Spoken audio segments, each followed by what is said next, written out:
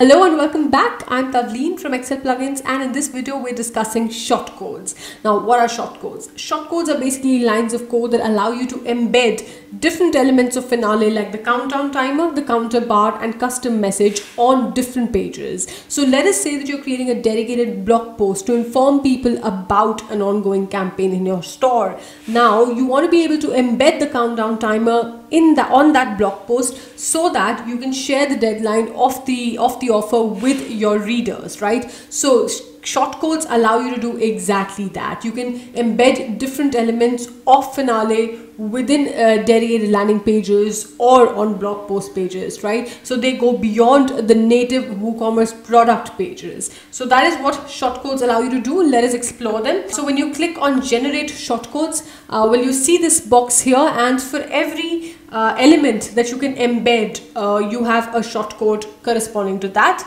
So like this one is for countdown timer, inventory bar and custom text, right? Now let us say that you have applied certain rules to your campaign. So let's say you've specifically said that this countdown timer is limited for product pages of let's say the albums category. Right now you have specifically said that you do not want this campaign element or this countdown timer to run elsewhere, right? In that case, if you still want to embed the countdown timer on a blog post page or a dedicated page, well then you'll have to click you'll have to say skip rules, right? Because you want these rules to be skipped.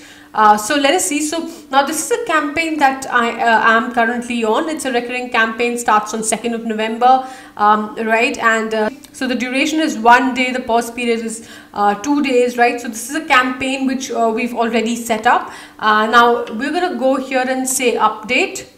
Now once we have updated it, we can actually go and generate shortcode from here. So as soon as we click here, it gives us all the shortcodes for this particular campaign. So we also need skip rules functionality because we have set this campaign on a specific product alone, right? But now that we're embedding it, we want to be able to embed the countdown timer.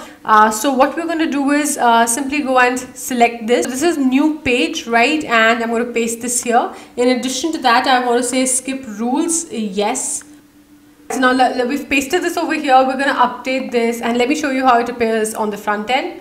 Right, here we are. This is how the timer will appear, right? Everything is coming from the settings of this particular element. So the countdown timer, the skin, this text here, whether it is to appear below the countdown timer or above it, everything is coming from the element setting of that particular campaign. Let us now paste another shortcode, right? So we're going to go back to generate shortcode and let's do it for inventory bar as well. So again, we want the skip rule condition to be turned on, right? So we're going to do skip rule yes. And let me also show you, let me also paste the last one, which is for custom text. And we are going to say skip rule yes again. Let's update this and let me refresh it for you here. Alright, so here we are. Now as you can notice, the countdown, while the countdown timer is appearing, the custom text is appearing, there is no trace of the counter bar. So why is it that we're not able to see the counter bar? Well, for that you will have to go here and say debug is equal to yes. So what we're essentially saying is that we're telling Finale to debug it for us, debug the campaign for us and help us identify where the problem is, because we're not able to do it ourselves, right? So this is what it says: unable to show shortcode product ID given is missing or invalid.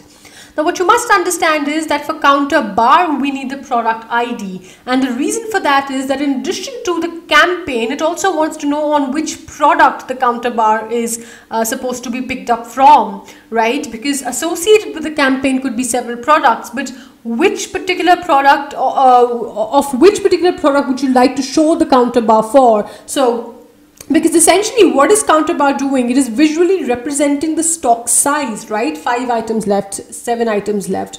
So from which product would you like to pick up the stock size and display it in the front end is what it wants to know. And that is why the product ID is extremely essential when it comes to printing the counter bar. So we're going to go and look for the product ID. Alright, so here we are. Now here in the rule builder, the product ID is 482. That is the product that we would like to show here. So, we're going to say product underscore ID is equal to 482. Alright, let's update this and see how it appears in the front end now. Right, here we are, and that's it. This is the counter bar appearing. So we've entered the ID, and now the counter bar is appearing. So that is how you can use shortcodes. Of course, it's not just an intuitive functionality, but it's also very useful, right? Especially with the debug feature, where it makes troubleshooting extremely easy and also very intuitive, right? So these are all the shortcodes. You simply have to go to your campaign and select generate shortcodes, and you will be able to see all your shortcodes for different elements right here. And don't forget to do skip rules, so that even if you have set any rules locally, for example, if you do not want the elements to be shown in any other category other than the category that you have restricted it to, well, then make sure that you do skip rules so that it definitely gets printed on the dedicated page that you are building. So think of it, the possibilities are quite literally endless. Go ahead and explore, generate shortcodes, and thank you so much for watching. I really hope that you enjoyed learning more about campaign shortcodes right here.